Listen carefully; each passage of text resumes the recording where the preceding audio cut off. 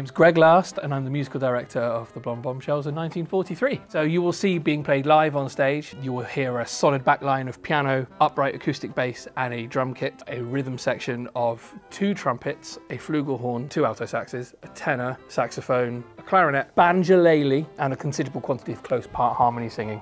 The music is very time specific. It is the big hits, the great and the good of that early 40s period. I think we tend to associate World War II with a time of great hardship and struggle, and of course there's huge truth to that.